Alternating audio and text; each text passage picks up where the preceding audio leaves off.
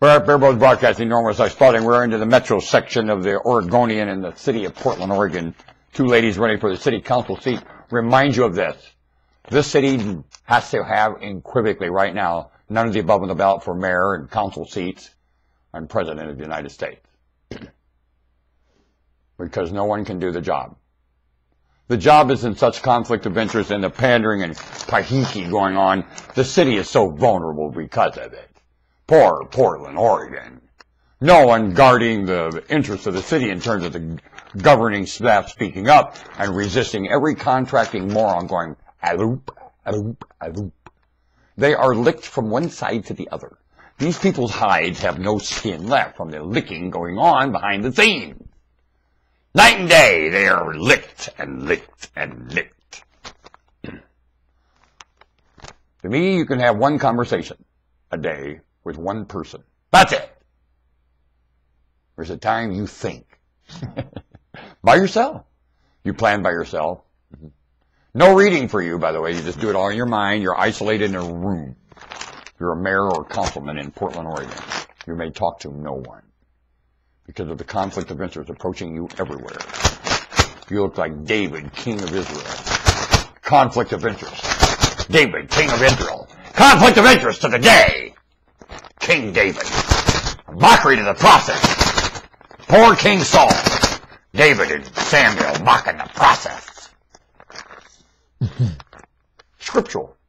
Read it. It's right there. Mocking and pulling every fast when they can. Over the world. The darn newspapers. They don't make them like they used to. Darn newspapers. Why, this is such a priceless city. These women will not come up with the idea of collecting rainwater and shipping it anywhere they have Earl, the bribery product from the planet, and trading straight across, tanker for tanker. Rainwater for oil. Portland, Oregon. Pass by all the corruption and crap. We buy ours direct. We trade water for oil. Portland, Oregon. They don't come up with ideas like that. And by God, they need to. They collect the rainwater here and sell it and send it everywhere, drink it. Well, you never even need a sewer system or anything here. They're outdated, these females. Females. What? Females are outdated? Ha! I looked at one today walking around in high heels. I thought, they're not the same as me. I couldn't do that. I know, well, my dignity for myself wouldn't let me walk around like that. I couldn't do it as a male of my kind. I couldn't do it. Too humiliating. They're not the same as me. We are not equal. We are very mutual, and I hold them priceless, of more value than me. They were not the same as me.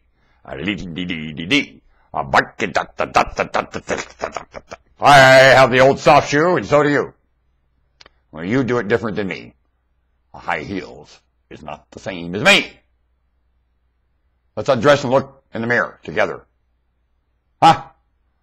Let's look stark naked at each other, standing in front of full-length mirrors, and you tell me you're the same as me. No, you're not. Want to bet? Let's just look at each other's anatomy, and you tell me you're the same. Are you equal with me? Really? Am I blind or are you stupid? You're not equal. Take a look. And you are priceless. And it looks to me like I'm superior. What should they be? Priceless or superior?